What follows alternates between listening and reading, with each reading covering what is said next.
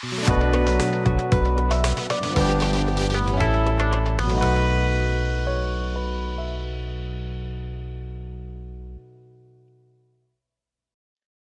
to the first episode of NALA Talks, a microlearning series presented by the Diversity, Equity, and Inclusion, or DEI Committee of NALA.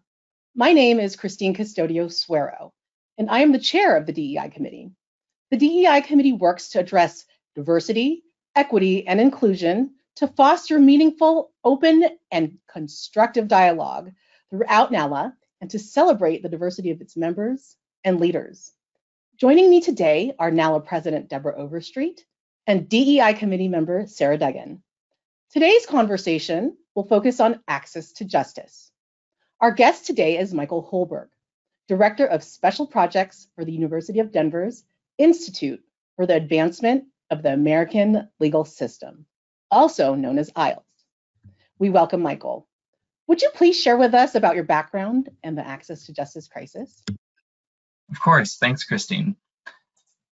And thank you for having me on this. So with my background, at IAALS, as you said, the Director of Special Projects, and so I lead a variety of our projects that very specifically focus on access to justice.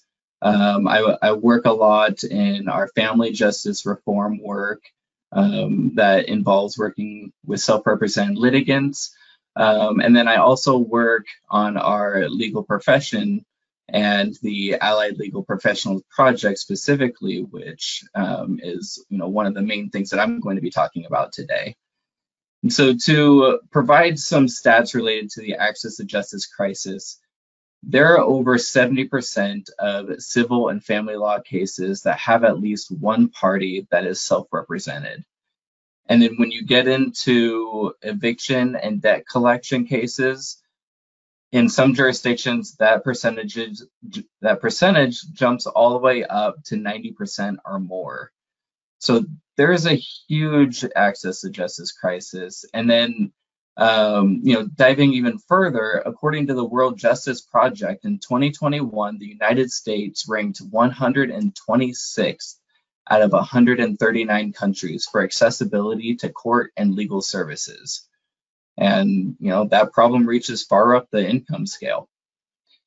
I think the last thing that I have to say about it is that, this, even with each of these statistics, what it doesn't take into account is the COVID-19 pandemic, and that has only worsened the situation for a lot of people. And so I fear that actually these statistics that I gave are even higher.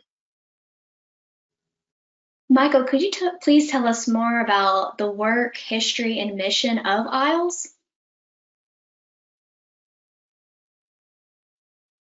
Absolutely. So as Christine noted a little bit, IAALS is a national independent research center. We're located at the University of Denver, and we work to create innovative and practical solutions to problems within the American legal system. So with IAALS, we have a 4-step process to our work. The first is research. We conduct comprehensive analysis, including original, empirical, and legal research. And then we also compile existing research. We then take all of that research and information, and we work with stakeholders and experts in the field to develop innovative models that are designed to address those areas of concern and the issues that we found in the research. Going to the third step is implementation. So we empower decision makers, a lot of times judicial leaders, across the country to implement these models that we've worked out through collaboration, consulting, and communication. And then lastly, because we don't want to assume that everything we create just is perfect from the beginning, because that's just not how things work. But the last part of our 4-step process is measurement. So we measure for incomes and impact. We seek feedback, and we refine the recommendations as needed to achieve the maximum benefit that we can. And so IAALS works in civil issues, in family law issues, the judiciary, legal education, and the legal profession. So we touch almost every part of the legal system. Michael, could you please tell us how the efforts of IAALS is working to address the access to justice issue? Absolutely. So what IAALS is doing to address the access to justice issue, when you look at civil and family law, that's two areas that I mentioned that IAALS works in, and a lot of what we do is helping create reform that works with or that helps self-represented litigants. So that's working with courts to simplify their processes or to simplify their forms, because that's usually one of the biggest issues self-represented litigants have in going through their case. And then helping courts increase their use of technology so that self-represented litigants who have limited knowledge of going back to the form issue, with automated forms and creating forms that you can think of like TurboTax, it makes it a lot easier for people who have a limited understanding of that work to be able to fill out their paperwork correctly and with all of the information that they need. So that's some of our work. Another piece is within the legal profession, our Allied Legal Professionals Project. And to go into this just a little bit, so Allied Legal Professionals are often paralegals. They could be other professionals, but the majority have been paralegals who are able to provide limited legal services. So they're regulated and they have to complete usually additional education, training, testing. It's akin to a nurse practitioner or a physician's assistant in that they're able to provide more services than what a paralegal can provide, but not necessarily as much as a lawyer can provide. And so I also saw a number of states starting to create or be interested in creating one of these, we'll call it ALP programs. And most followed a similar process of first researching what other states were doing and then looking at how a program like that could fit within their state. So what IAALS did is, following our process, we first analyzed existing and proposed programs. We looked at the research that's out there and talked with leaders in the states who've developed these programs so that we can really understand and get a sense of what these programs look like, but also why they look the way they do.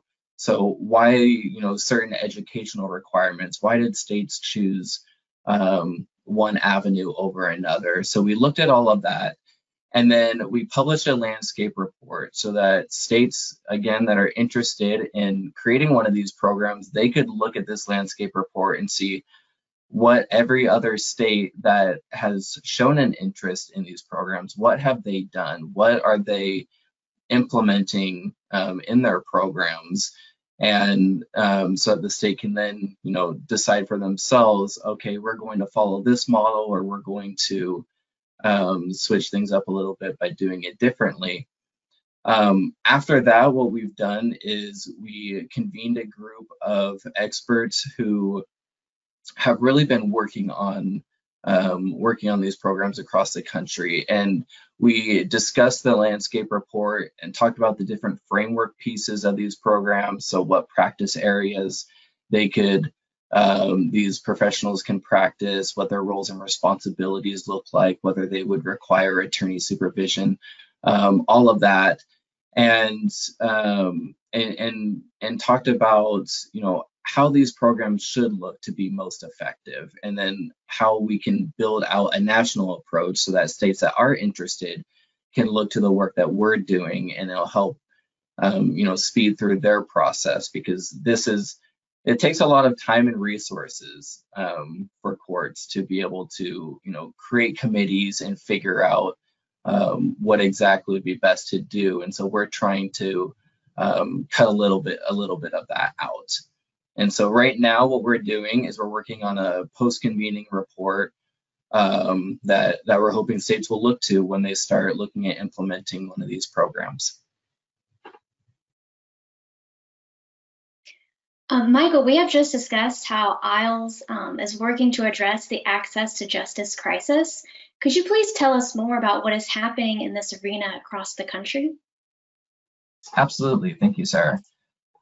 So to go into what is happening across the country in this area, I think it's first good to really have an understanding of who is affected with this access to justice crisis, because there's a lot of data I gave about the 70% or up to 90% of self-represented litigants, but I think it's first important to understand who these people are. So really, unfortunately, it's millions and millions of Americans, and we can look at this in tiers. And so there's one tier is people who are indigent and who qualify for legal aid. So what this means with legal aid, it's households with annual incomes at or below 125% of the federal poverty guidelines. So that probably doesn't mean a lot without knowing what those actual numbers are. And so for one person, that's around $16,988 exactly. So around $17,000 annually for one person. So if you make over $17,000 and you're a single person, single household, you can't qualify for legal aid. And then for a family of four, that amount is $34,688. So these are really low household incomes that unfortunately a lot of people do qualify, but there's still millions and millions who would not qualify for that. And so looking at the other group of people who say don't qualify for legal aid, and so who are still in the lower income bracket, who don't qualify, but also people in the middle class. So just some statistics or some numbers around there. What this the annual income of this group or these groups of people for one person, so a single person household, that's making between $17,000 and $78,000. So that's obviously a big jump right there, but that's showing the very low of just above legal aid, and then the highest portion of middle class. And then for a family of four, that's between $35,000 and $150,000. Now, a lot of people, even within these income groups and even higher up on the middle class scale, still likely cannot afford an attorney. We look at the average retainer amounts, and that's around $3,000 to $5,000 for a retainer. And then you have hourly rates between $200 and $500 an hour. That's no small drop in the bucket. And I just recently saw an article from Forbes that said the average cost of divorce has gone up. I think it was around 6%, and it's now the average cost of a divorce is around $15,000 to $20,000. Most people don't have that type of money to just spare for an emergency, and so a lot of these people are either trying to go through the process themselves or are staying in situations that really aren't best for them and that they don't want to be in, but they're staying in because they feel forced to. Again, looking more into the middle class, the Legal Service Corporation, they put out a 2022 Justice Gap report. And in it, they say that only 59% of the middle class were confident in their ability to afford an attorney. So that's almost half, and that's not the worst percentage. But other studies have shown that it's actually a bleaker reality, and that it's around 40 to 60% of the legal needs of middle income individuals go unaddressed. And then the last thing I'll talk about before I then go into what states are doing around the country to help fix this is talking about pro bono, because this is an area that I often hear as the way to solve this problem. If we just have more people, more attorneys provide pro bono hours, pro bono work, or most states don't require pro bono. And so if states would start requiring it, then that would help resolve this issue. But unfortunately, it's just not the case. If every lawyer in the country did 100 more hours of pro bono work on top of the pro bono work they already do, this would provide only 30 minutes of legal help for every dispute-related problem per household.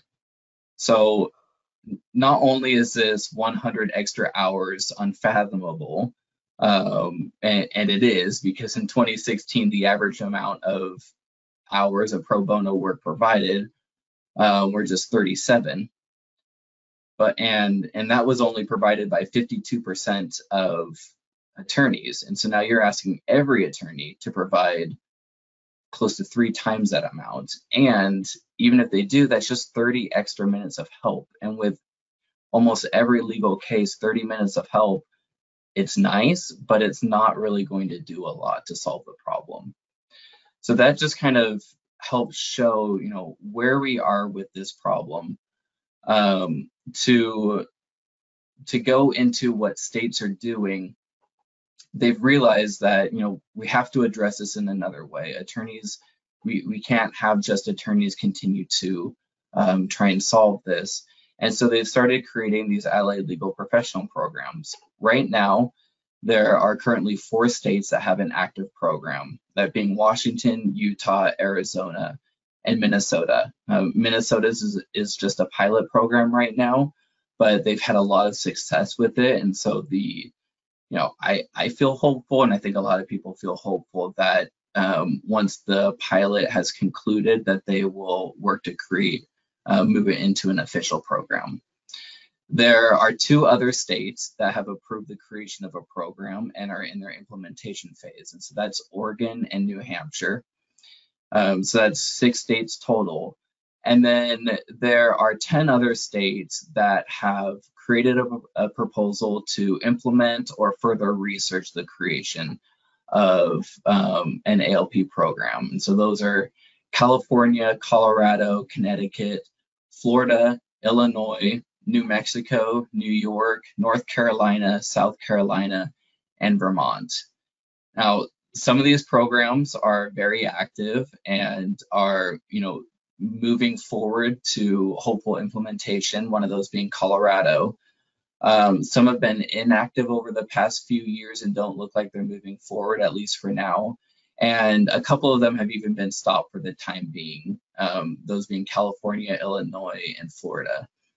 But the positive is that there are a lot of states that are really starting to look into this, that haven't yet created a proposal, but in just talking with, whether it's court leaders or bar leaders or leaders of the paralegal associations in that state, that there is a big effort to start to look into the creation of one of these programs. With the increasing need for legal services for indigent, low-income, and middle-class Americans, are there similarities in other fields that are parallel to the legal practitioner programs? Yeah, thank you, Christine. There absolutely are similarities in looking at other professions to see, what's going on with the legal profession and even how, what we can take from them. So the main example is the medical profession. Just brief history of, kind of what happened over the last, looking like 80 years ago. It was during the 1950s and early 60s, there was an increase in technology, an increase in specialization with doctors, that it, expanded the medical field, and it also made it so there were less doctors that were primary care physicians and more specialists. And so what this started to do was it created a shortage of primary care physicians, and especially in rural areas, because there were more hospitals being built. Those are usually built in urban areas, and doctors were moving over to hospitals. Additionally, this was around the same time of the creation of Medicare and Medicaid, which expanded access to people being able to, afford medical care, but that just created a bigger shortage of primary care physicians. And so what this did was it led to the creation of nurse practitioners and physician's assistants in 1965. Another, interesting similarity is right now, there are nurse practitioners in all 50 states, but the scope of their practice really depends on the state. And so in some states, they can do a full practice, some are reduced and some are restricted. And what this does, it either limits the type of work they can do, or it means that they have to be, more heavily supervised by a doctor in order to do, some of their work. And this, just from what we've already talked about, just so much parallels the legal profession, because we have this gap. We have these people who need the help, who need the service, and just aren't able to get that service. Now, you'll hear, you hear a lot of lawyer jokes about how there's too many lawyers in the world.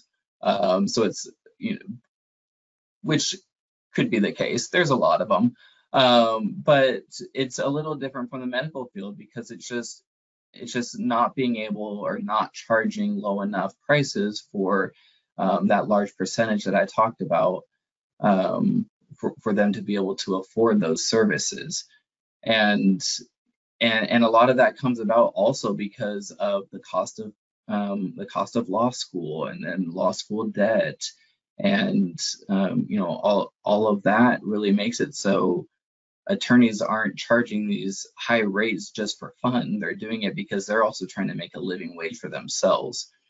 So that's really where one big comparison comes into play. And so allied legal professionals can definitely be seen as nurse practitioners or physician's assistants in that realm. And I think the same will be true where at the time when nurse practitioners were created and physician's assistants, people kind of scoffed at the idea, and they thought, well, they're not competent enough, or they won't be competent enough. They wouldn't have gone to med school.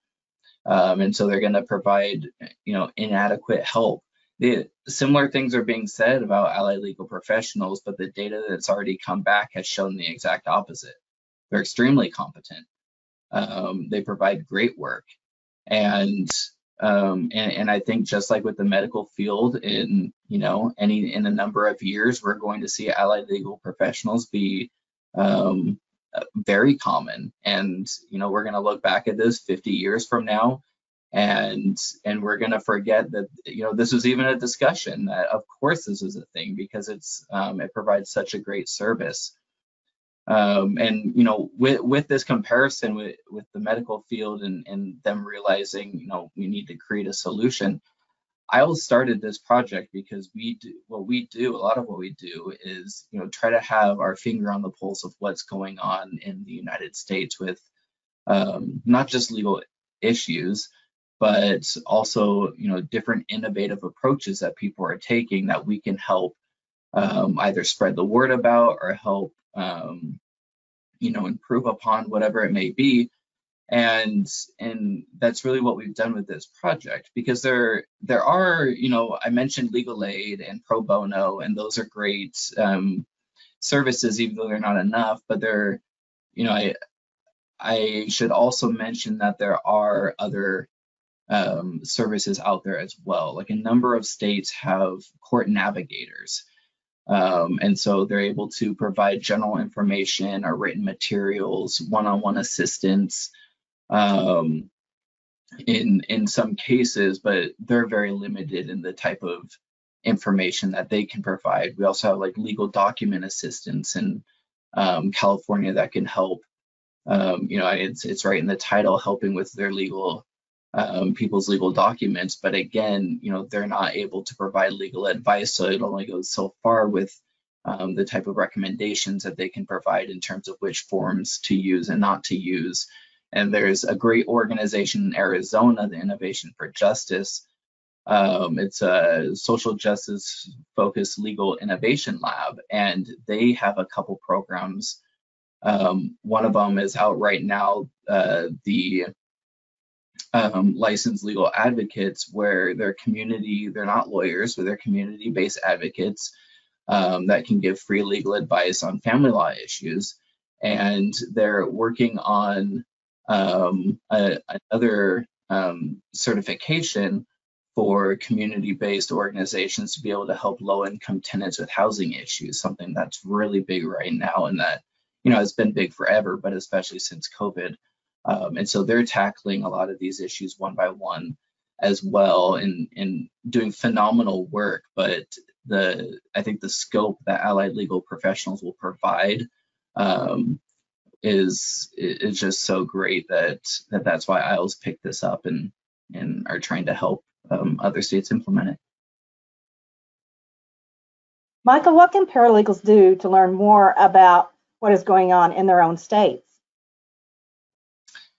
Yeah, thank you for that question. There's a lot of things paralegals can do to learn more, about what's going on in their own state. And there's a lot to learn as well, because, once you start really looking into these programs, you realize that each state, while they have a lot of similarities, there's also a number of differences. And so depending on what state you're in, they may have a certain practice area that that you are interested in, and so you want to pursue this, or they don't do the practice area that of your expertise, and so you may not want to pursue it. But so it's first important to look at it and see the differences. And so I'll just go over a couple of those. In terms of practice areas, the most common that these programs are putting in place are family law, landlord, tenant, and debt collection. And to me, it makes sense. And the reason these are the three main ones are because that they have the highest numbers of self-represented litigants.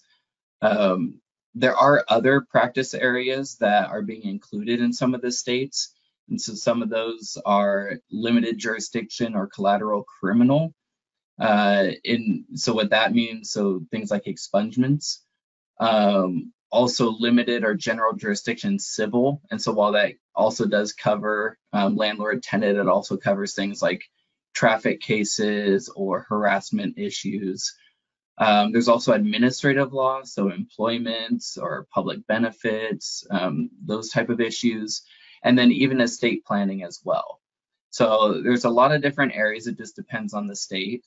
In terms of roles and responsibilities, most states are pretty in line with this. These allied legal professionals are able to provide legal advice. They're able to prepare, sign, and file legal documents. They can review legal documents from either the opposing party or from the court and explain what those mean to the client. They can communicate with the opposing party, whether that be the opposing party being self-represented themselves or having an attorney. And then most allow, in most states, they're able to also represent clients at mediations and settlement conferences, though the majority of states have not allowed with depositions, because it's just a little bit different from say mediation. In terms of attorney supervision, the majority of states are not requiring attorney supervision. And so what this means is that, since paralegals are the main professionals that are moving into this new profession, it means that you can remain at the law firm that you're at and still work with the attorneys that you work with. And doing something like that actually benefits the attorneys and the law firm, because you would be able to provide more services, you're able to charge a higher rate, all of that. But you'd also be able to go out and hang your own shingle if you want, and do start your own practice, and you can still partner with attorneys if you'd like, and hand parts of the case off to them, or vice versa. But most states are not requiring attorney supervision. And so those are just some of the differences, and what paralegals can do to learn more. For general information, because this is all still pretty new, and a lot of states are just trying to gather all the information they can themselves. IAALS has gathered a lot of this general information, so showing the information that is provided in the landscape report, so going through the framework of what each of these states look like. We have, in addition to that landscape report, we also have a resource center, and so it includes a map of the US. And so whatever state, if you're in Illinois, you can click on Illinois and it will give you the resources and show you, what has gone on in that state, whether a proposal's ever been created, and if so, where it's at in the process, or if they have an active program. And then from there, there's other links that you can dive deeper and see what their program looks like, and see, just exactly what you can and cannot do as an allied legal professional. To really get a better understanding, when you look and you see, okay, there is a program that exists in your state, or a proposal. If you're a seasoned paralegal, one thing I would do is find out who's running the program in your state and try and talk with them. The reason being is a lot of these education requirements can actually be waived if you have a number of years of experience as a paralegal. And so you would be able to, waive that, and likely waive the practical training requirements as well. And so you would be able to, jump into being an allied legal professional a lot sooner. You may still have to, take and pass a test or take a few CLE courses, but the amount of work you have to do is definitely less. And then, I would even say talk with the attorney that you work with. Hopefully they realize the benefits that this would provide them and their firm and you, and talk about a plan forward in terms of even like working out a new arrangement when you are an allied legal professional, and how you can benefit that firm. For new paralegals, I would say, look into the educational, practical training and testing requirements. There's likely a few, additional courses you'll have to take. And then depending on how new you are as a paralegal, you may already have the practical training done, the requirements completed, but you may not. And so just getting a better understanding of what that looks like in terms of all of the additional work that you'll have to do in order to become an ALP. And then lastly, those thinking about going into the profession, or those who are current paralegal students, again, I would look at the educational requirements, because, one benefit you have is that you are currently, taking these courses, and you can look to see what courses are going to be required and add some of those courses onto your schedule, or substitute those courses if possible, so that you won't have to then take those additional courses later on after you have become a paralegal.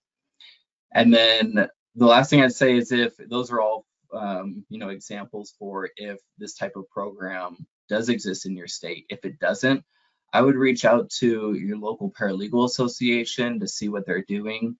If anything, to move the state closer to implementing its own program. But a lot of paralegal groups in each state are starting to talk about this and starting to figure out how they can help move this forward in their own state. And so the more people they have, the better. Michael, what are the educational or professional pathways for paralegals who are interested in getting licensed or registered in their own state? Thank you, Sarah. So there are a number of educational pathways for paralegals, within each state. And so each state has, around 3 to 6 different pathways that you can become an allied legal professional. One of the main areas or main ways is with an associate degree in paralegal studies or a paralegal studies certificate.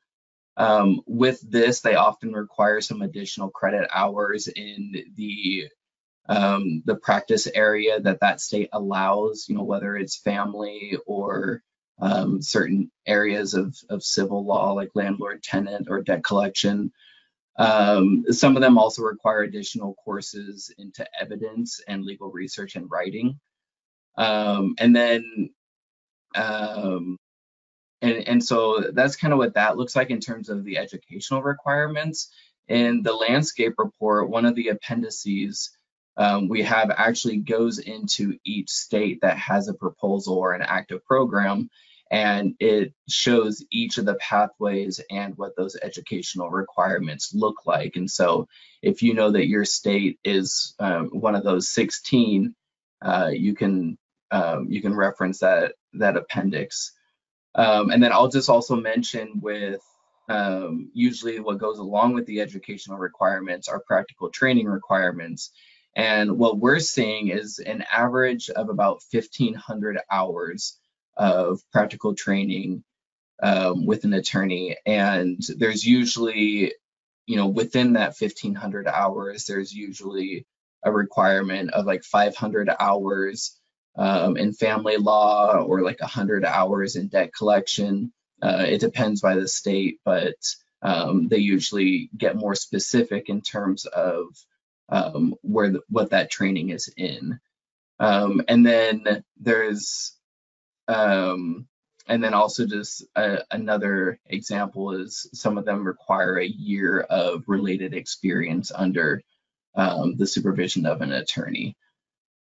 So those are some different reference points. And lastly, I'll say with each of these education requirements, and I kind of went into this, but most states allow, or I think all states actually allow for a waiver, especially within the first few years of the program being in existence.